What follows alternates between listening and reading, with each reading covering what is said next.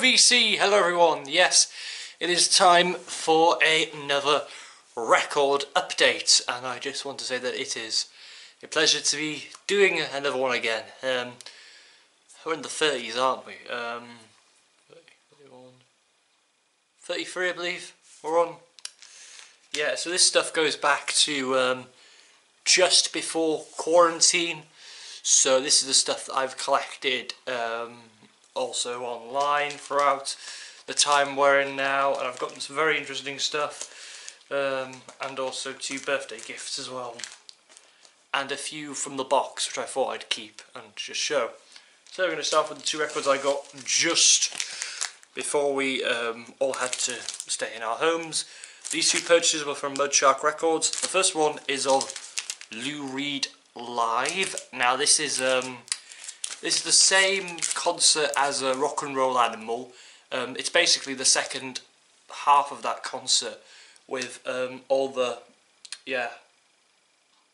Lou, most of the other stuff like Lou Reed and Velvet stuff, and it's got Ringware on it, and it's got writing on there that says Chris, but besides that the vinyl is in BG condition, so it plays well, and yeah, I know it's got pretty bad Ringware, but I don't care really. The vinyl is in nice condition, which is a plus. So yeah, that is Lou Reed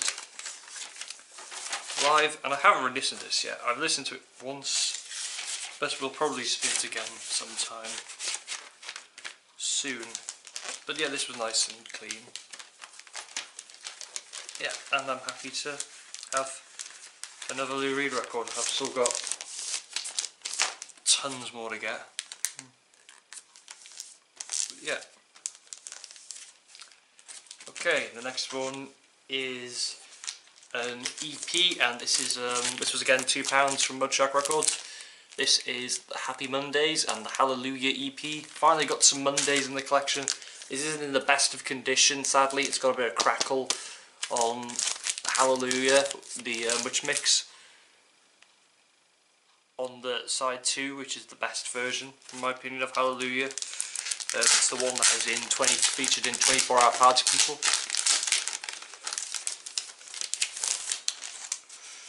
Yeah. But this is factory number, I love doing this, factory number 260.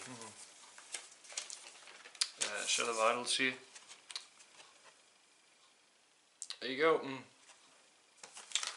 But yeah, it is quite good though to just own. I'll just get a better copy in the future, because I don't have any Mondays. So yeah, always on the lookout for them though. Now this one was an eBay purchase. I ordered this just before, just prior to when this all was announced, all the lockdowns was announced. I ordered this. It came a while later from eBay. I sent it off for this, and this is a really good album. This is Siouxsie and the Banshees. Finally got some more Siouxsie. This is their album Peep Show, released in 1988, which is a really good album. It features Peekaboo, The Killing Jar, Scarecrow, Carousel, Burn Up, Ornaments of Gold, Turn to Stone, Rawhead, and Bloody Bones. The Hauntingly Beautiful, Last Beat of My Heart, and Rhapsody. So yeah, nice to have this album in my record collection. Yeah. I love that. Can anyone see that? Also, this is a really good album. Nice to have more Banshees in my record collection. Okay, my next 2 were given to me for my birthday, my mum and dad, and yeah, let's have a look. Okay, the first one is this one. It's a classic album for you. Finally got Achtung Baby by U2. Stellar record. Zoo Station, all the tracks on here are brilliant. From side 1 to side 4. Fantastic record. Own it if you don't. This is not the best. To me, this isn't their best album, but I do really like this album. The one after this, I consider their best, which I still need to get on vinyl. This has got. I'm not going to show much with this, but you know, and it's the same for. No, it's different for that one. Custom label. On 108 gram black vinyl. This is the reissue from a couple of years ago. Lyric sleeves and all of that. There's a ton of stuff in this. Hotspot by Pet Shop Boys. This is their new album, and I thought, you know, I'd ask my family to get it for me for my birthday. Really good album. Nice tracks on here. I wasn't keen on the album when I first heard Dreamland, but I do love Monkey Business and I Don't Want No. Wedding in Berlin, Will o' the Wisp, Burning the Heather, really good songs. Yeah, standard modern PSP album.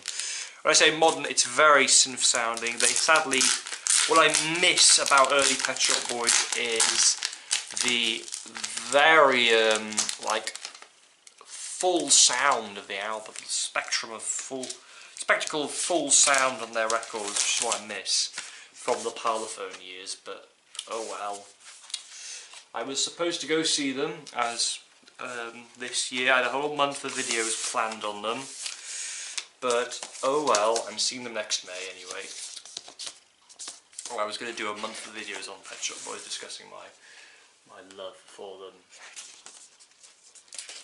So yeah, look forward to that next May. Next one is, these two are from the box, and they are, okay, this one's really interesting. This is Disasters by BBC Records and Tape, sound effects number 16.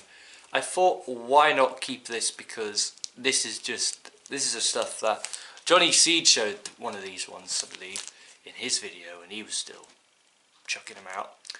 And this is just awesome. And it's got, you know, sound effects from Doctor Who, you know, and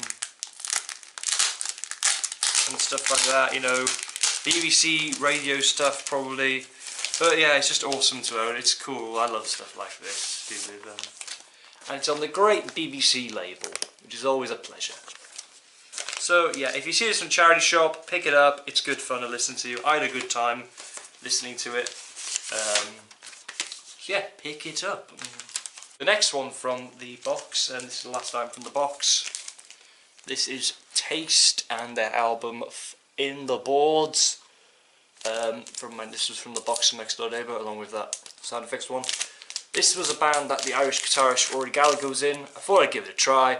I haven't heard any of his music, so I thought I'd just keep it. And this is on the standard red Polydor label, I believe, yeah. So there you go.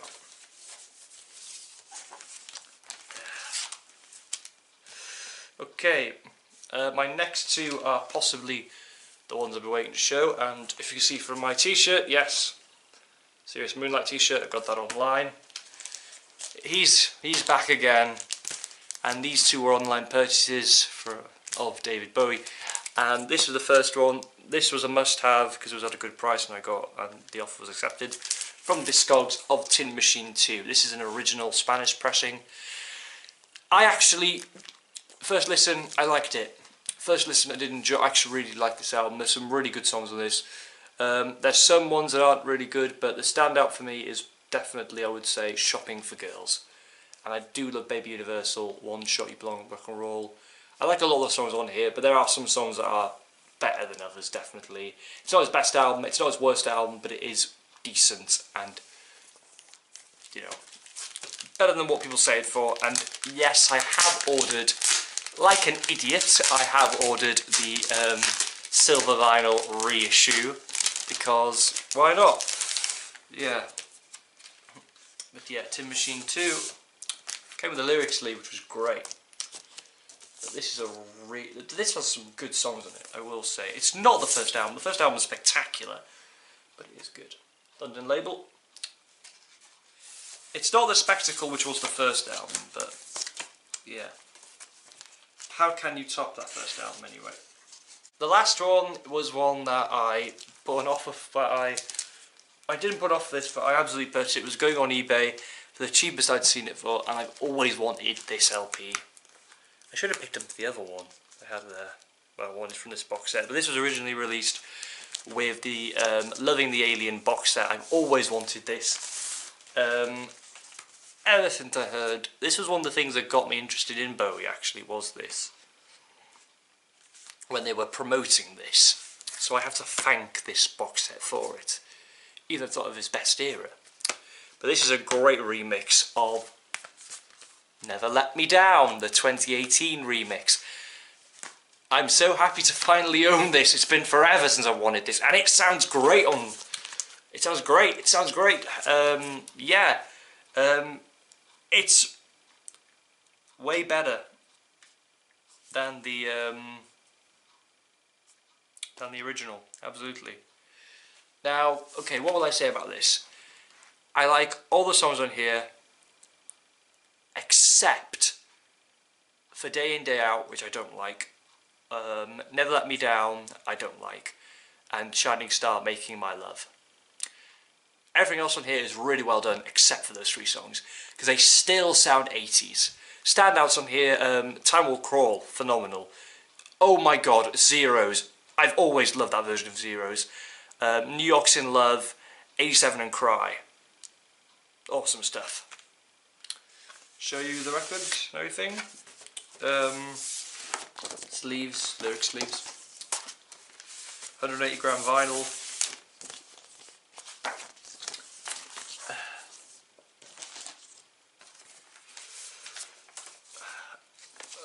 There's the new label they've put for it. Yep. And I'll show you one of the records, but this is lovely. It's got a nice, can you see that yet? David Bowie etching on there, which is really cool. But yeah, this is a well done remaster. They should do this more with a few more albums, I think. But yeah, they should. And I've got one more thing to show you. I ordered this a while back, just when we went to lockdown, because I thought, why not order it now? I'm so glad I did. It is the BFI first ever release on DVD and Blu-ray of the Pet Shop Boys film project, released in 1980. 80 what? 88. It couldn't happen here. Now this was kind of a. It's an odd, very British film, made by a very British director, Jack Bond, and it's just a. It's something, but I had to have it. I've always known about this film. I watched it a long time ago on YouTube when I was just a fan, when I was into my Die Hard fan phase, which leached back in the recent years. But this is beautiful to have. This was a lot of money. This was a bit of money, but it's beautiful. It's got the Blu-ray. Lovely pictures in here. Lovely essay about the film. A great interview which I've got to read with Neil. Production day stuff, production notes. Yeah, nice stuff. Nicely packaged. It's got Barbara Windsor in it as well. And choreography by Arlene Phillips. And yeah, nice pictures there. Very nice quality, but my television is pretty crappy, but so yeah. But here's the DVD as well, which is nice. Sounds really good, but I do need to get an enhancer on that as well. So yeah, nice little thing. If you've got some money to spare, if you're bored, get it. If you like Pet Shop Boys anyway. So VC, that is my little update for you. Hope you all enjoyed it, and I'll see you again soon with another video. Bye bye for now.